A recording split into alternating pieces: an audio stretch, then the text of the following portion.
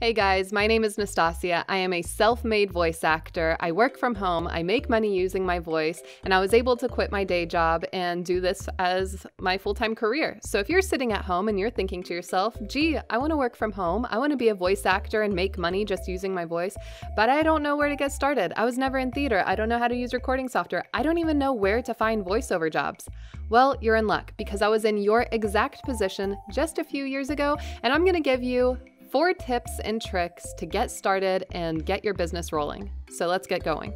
Okay, so the first topic that we're going to focus on is equipment.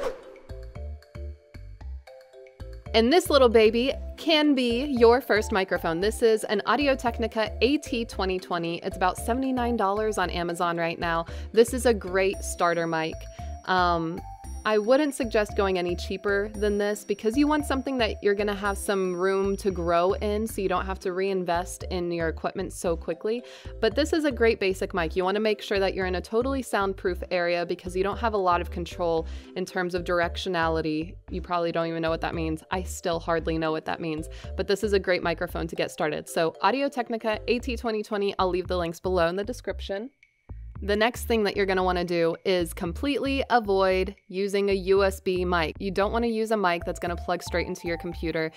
It's just not really a good idea. You don't have a lot of control over the quality, and a good idea would be to get an interface. This was the very first interface I ever started with. It's called an Alpha Lexicon. I think I got it for like $50 online.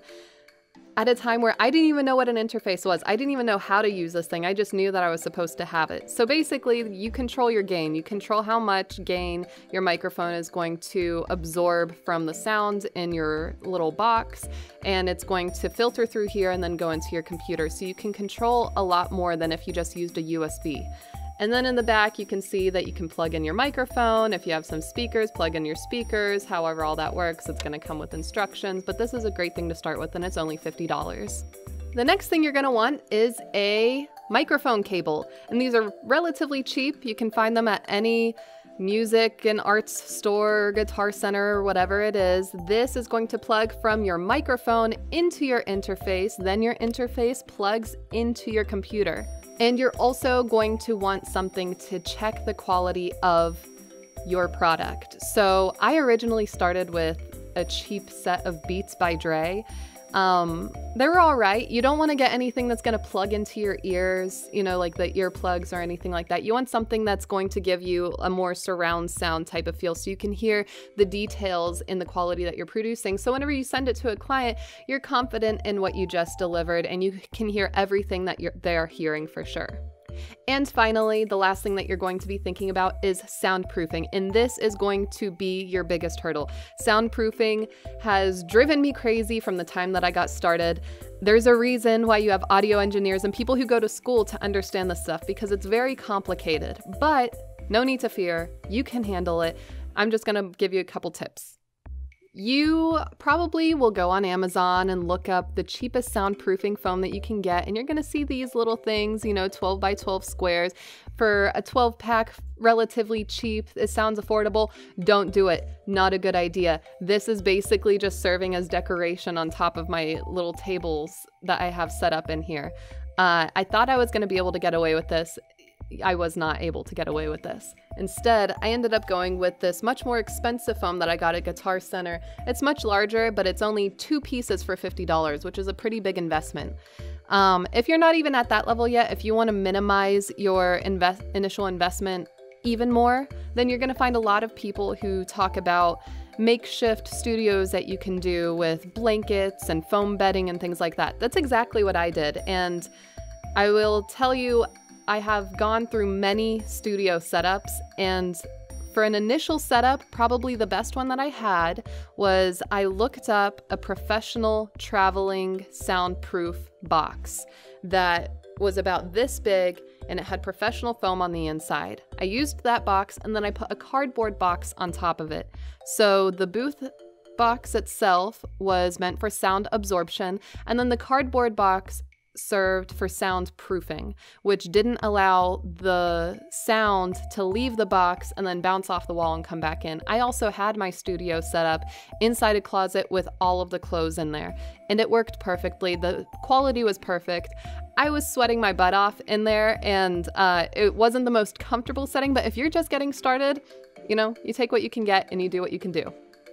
And there's one more. So software. I still use Audacity. It's a free recording software that you can get online, and I haven't outgrown it. And at times where I thought I was about to outgrow it and need to invest in something that I pay for, I was able to just download plugins to use on this software.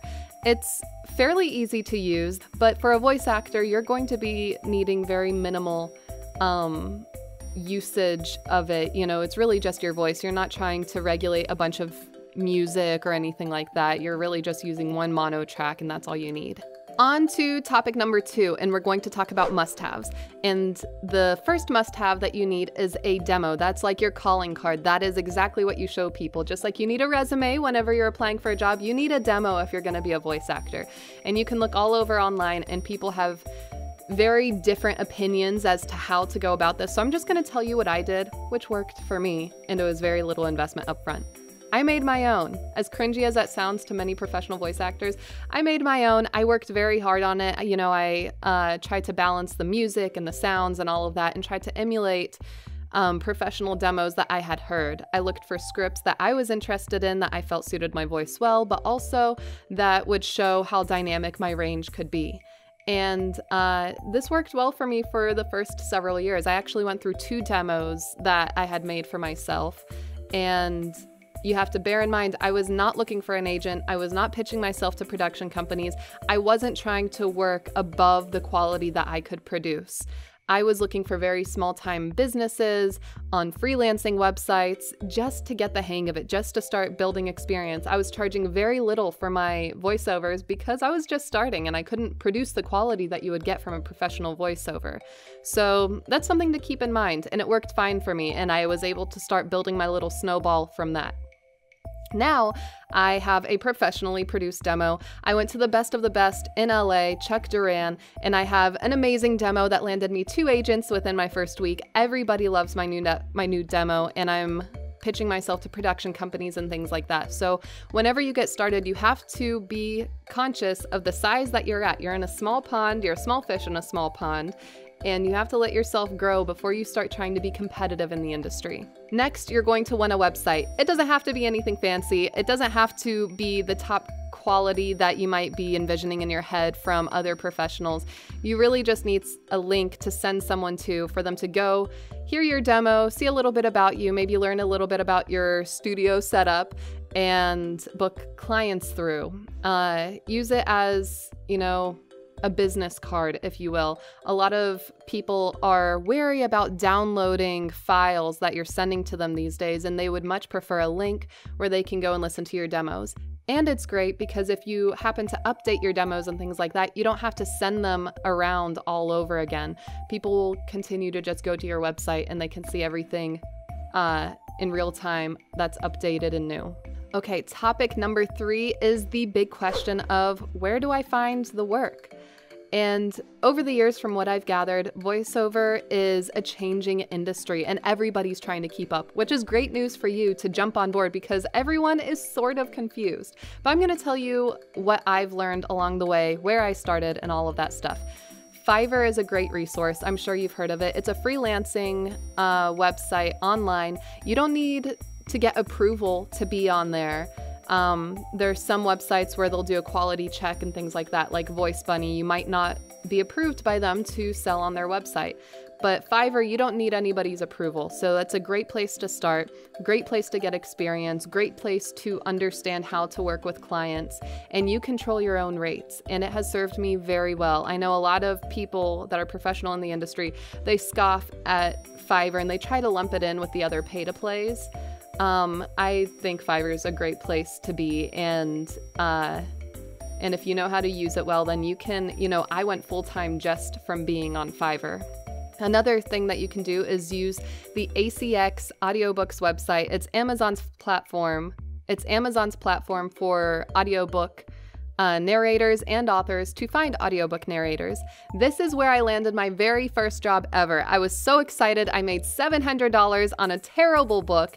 It was terribly written. I didn't do the greatest job. It was my first job ever, but it was a lot of fun, and it really gave me the confidence that I needed to move forward, and it gave me a lot of experience because it was a massive book that I worked on, and it gave me a sense of how much time you should be expecting to invest per hour of recording. So you're gonna learn a lot on that website. Some of the things that you wanna stay away from: I am not a fan of pay to play. You're gonna find that a lot of people are not fans of pay to play, except advertising agencies and the people who use it to find talent. It is not great for the talent on that end. One, you have to pay a membership just to be on there, which is a very high cost, especially if you're just getting started. Two, you're limited to the amount of auditions that you can submit because the platform is trying to please the clients who are looking for talent, and they don't want to overwhelm them with hundreds of auditions.